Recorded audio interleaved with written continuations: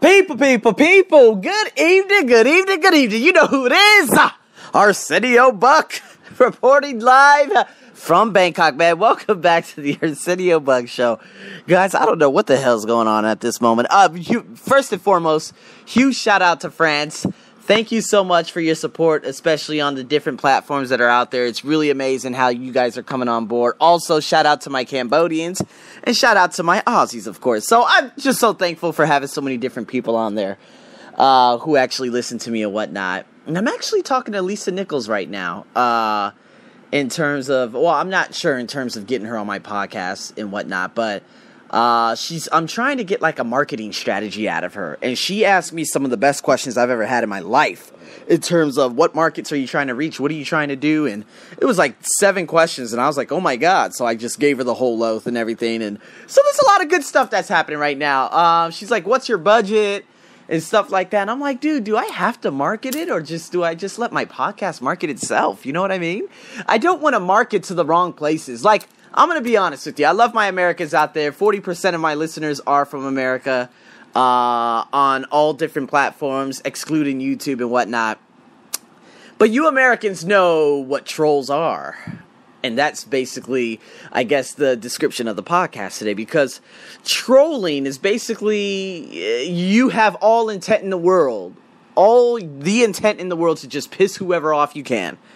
That's why there's a lot of internet trolls on different YouTube channels. That's why you have to stay away from a lot of sports forums, especially. Sports channels, especially on YouTube, because all it is just one big troll goddamn city. You're never going to agree on everything, and you're never going to be able to change the person's mind. So just stay away from that, because the thing is, these trolls are going to come back, and they're going to just keep bugging the hell out of you. Now, I had some internet trolls probably, I think, 6 to 12 months ago. And I remember this one African-American woman. She's like, you need to get off your high horse. It was something ridiculous about racism in Asia. She was saying something outlandish as hell. And then some Chinese. Oh, my God. It was all... This is the thing, because I commented on something I shouldn't have been commenting on. Now, of course, that was 6 to 12 months ago. And, of course, I learned my lesson. Just block them, get rid of them. You know what I mean? But how to deal with trolls, guys. In terms of, of course, Lisa Nichols, and of course, I didn't know exactly where I was going with everything, but in America, you guys know that there are a lot of internet trolls. There are 300 million Americans, and there are a lot of Americans who are really, really upset and discontent with their life. With discontent drives insanity, and that insanity will be poured out in different forms, ultimately, of course, being online. And it's funny because... even speaking about, trolls and whatnot, man, they come in all different sizes and colors. This guy named Mac on the YouTube, the YouTube channel, the Hodge Twins, he said he actually confronted one of the trolls confronted him, and he said, hey, man, I said some stuff in the past about you that weren't really good, and et cetera, and he said he looked at this guy, and he said he had acne all over his face, he was skinnier than ever, he was tall, and he was just an ugly-looking individual. And guys, it doesn't matter what you look like. We're all life form. We all have energy. We are supposed to be giving out all these blessings and whatnot. But you have to realize that wherever these trolls come from, it has nothing to do with you and everything to do with their own insecurities. Honestly, do I reply to any of that? No. I mean, when was the last time I had someone on my channel that said, there was this guy from Georgia. This had to be probably in February or March, but I made a podcast in terms of African Americans, always making, basically excuses and always pointing fingers at others for their faults and whatnot. And this guy started commenting on my show live, and he was like, oh, look at this coonery. Now, coon is basically... if you guys don't know what a coon is basically, let's say if you guys have ever watched Django Unchained, right? You had Samuel L. Jackson. Samuel L. Jackson, obviously being an African American. At that time in Django Unchained, he was a slave, but he was a house servant, right? And it's crazy because he treated the other African Americans like they were unbelievable, like they were slaves, but he too was African American too. So a coon is basically someone kind of just shoving away what they really are. It's something ridiculous. It's a very hateful term from those slavery days and whatnot. So it's basically, oh my God, I don't even know what to say. But you're basically standing up for Anglo-Saxons and Caucasians, for the lack of a better term, right? So I remember that guy actually started commenting on my video, and I didn't understand who he was. From Georgia, obviously being one of the most racist states in all of America, with a lot of segregation still happening there right now with white, I guess you could say, quote unquote, what Americans say, white neighborhoods and black neighborhoods and all that crazy stuff. He was commenting, going crazy, and I was like, oh my God, who is this guy? And so I just hurry up and blocked him, because if I respond, no, I don't know if he was even listening to me, because if he was, he would have been responding to what I had to say. But because that show was live at that particular moment, he just started commenting. And of course, this has everything to do with him and his life in Georgia. It has nothing to do with me. So, trolls. Man, I was trolled tonight. I mean, to be honest with you, yeah, I was literally trolled by my own students tonight. They were literally speaking in their language, speaking disgustingly about me, the entire class. And it's crazy because I just managed to just stay cool. And at that very end, they called me, like, basically the B word and the W. You know what I mean? The W. Okay? They call me a whore, guys. They call me a prostitute. And I said, oh, Arsenio, you better calm your ass. You better calm that black ass down. Just calm down. You got to breathe, brother. You got to breathe. Just breathe for me. Breathe for me. Oh, Jesus. Breathe. You got to breathe that air. Because, boy, I was going to unleash an unbelievable bolt of lightning that would have struck down upon them with furious anger, as Samuel L. Jackson said once in Pulp Fiction. The path of the righteous man, I guess. Or I guess that's what it was. But anyways, I was trolled tonight. I kept cool. They said those last comments before they left. And right when that happened, it's amazing because my other students, they were just so worried about me. It's about 7 of them. They came up to me, and that was it. I lost it. And those were the good students, though. They came up to me. They're like, are you okay? And I unleashed it. I said, hey, check this out. Either this is going to happen, this is going to happen, da-da-da-da-da. Next Tuesday, y'all better be ready. Because if you think you could just call me names as a professional for whatever reason, oh, no, that's not going to fare well. That's not going to fare well. So there's going to be some decision making that's going to happen. But guys, just think about it. If I would have replied at that given moment, what would have happened? Who knows? Who knows? But the thing is, trolls, especially trolls, people who are just there to piss you off. And how is everything? You see what I mean? So, of course, that's kind of a way that you can actually deal with it. It's just by ignoring. I mean, if you look at some of these channels, especially boy, a lot of channels out there, especially weightlifting channels.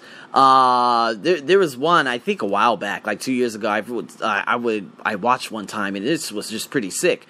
A guy named Elge Intensity, he would literally make videos about people not doing, basically, let's say their gym routine properly, in the gym, and he would say some of the most disgusting things imaginable. And it's crazy because apparently he probably still has that channel today, but that's what we call one of the ultimate trolls of humanity. See, spewing stuff out like that, all it is just going to hurt you.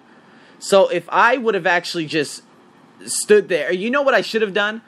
I should have done what I promised myself to do, especially in terms of class, because this stemmed over the course of 2 days. Sorry, I just went from literally working out to like back to the situation. But I'll go back to that. But 2 days ago, I let something basically roll over until literally I should have just sat everyone down at one particular moment in class and say, listen, enough is enough. You're going to shut your mouth, or I'm going to walk out of here and I'm going straight to the HR's office and I'm filing a formal complaint against you guys. Done. You know what I mean? But I didn't do that. I just let it keep continuing without literally just unleashing. Well, it's not so much unleashing. It's just saying, hey, listen, you're selfish, you're repugnant, you're detestable, you're disgusting, you have an insidious agenda, I don't like you, why do you keep speaking? I could have just said a couple of things. I'd be like, are you done? Are you happy now? And of course she probably would have cried, and I'd be like, good, those are the emotions I want to see. Now, back to the lesson. See, guys, I let things just blow over real easily. You know what I mean? These are human beings. What's the worst that could happen? Yep, you got to get back to the Napoleon Hill, right? I'm sorry, not the Napoleon Hill, the Dale Carnegie. We have to get back to it and say, you know what? What is the absolute worst that could happen?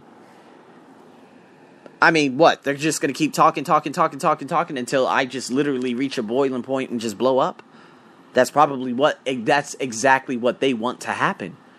And you know what? It's going to come back and bite them in the ass. Just like if you guys respond to different trolls online, man, that's what happened to me just 3 years ago. There was a troll literally spewing out disgusting rhetoric towards African Americans.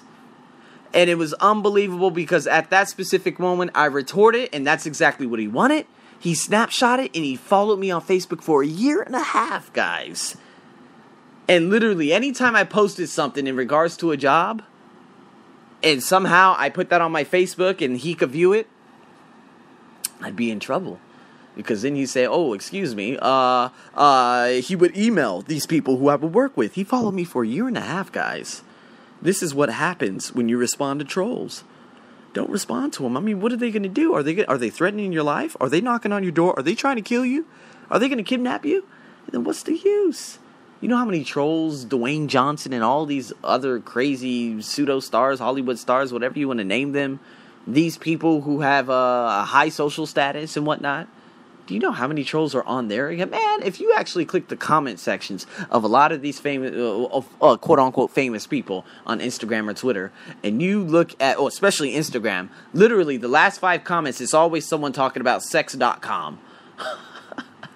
You know what I mean? Just to get someone to click on some ridiculous links that lead to viruses. You know what I mean, guys? It's just, everyone, you're going to have trolls, okay? Gary Vee, who's one of the ultimate and thug entrepreneurs out there, they call him the Wall Street thug, or whatever you want to call him, you know, because he just tells it how it is. He's very frank, very blunt, you know what I mean?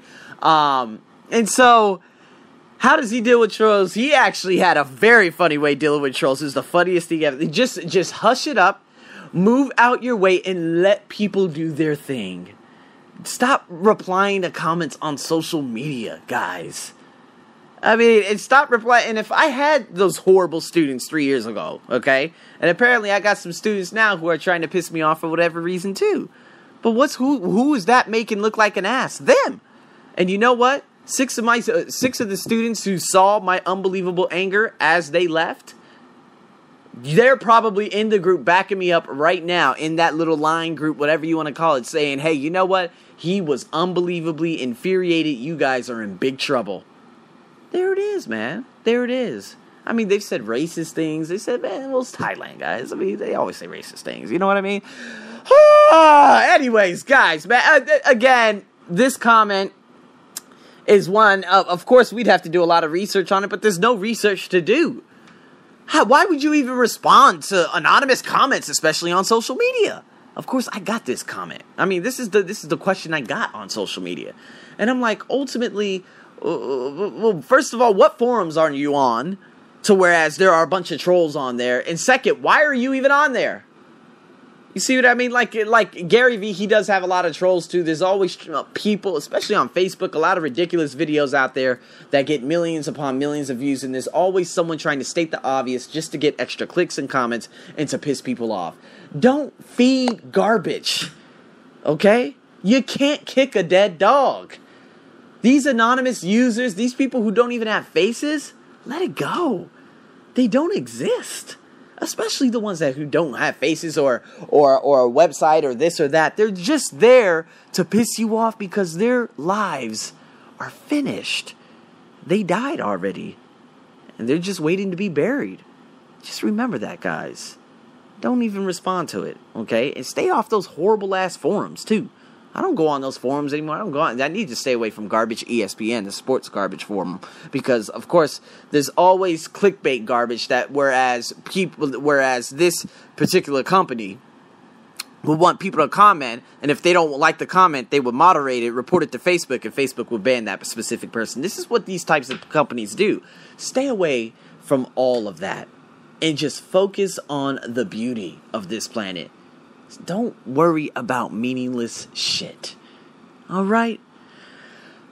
With that being said, letting some stuff, of course, off my chest was one of the biggest parts of this podcast. But of course, a lot of people out there, man, you guys need help. You guys need help, man. Wherever you go, you're going to have people who hate you, or people who dislike you, or people who do this or do that. That's just how life is.